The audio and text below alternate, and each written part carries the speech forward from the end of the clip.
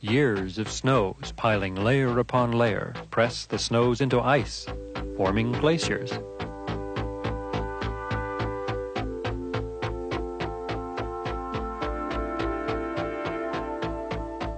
Moved by gravity downhill, glaciers scour U-shaped valleys and fjords. When soils and debris mix with snow, layers stripe the glaciers with dark lines.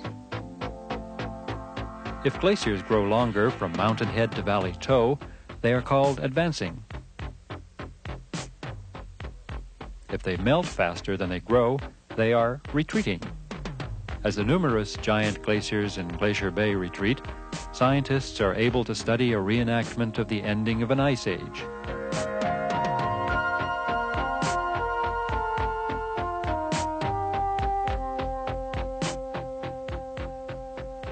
Glaciers can extend from thousands of feet up in mountains all the way to sea level.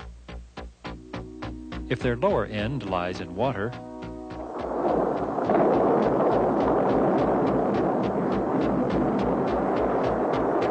they calve icebergs.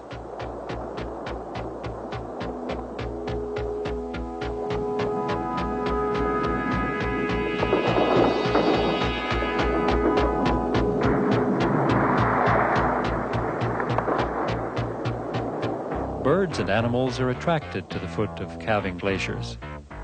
As the icebergs roll to the surface, they stir up sea life and support many species. Seals give birth to pups on icebergs. Floating nurseries are safer from predators than land. At certain times, tidewater areas and glacial fjords support a long food chain from plankton to predators.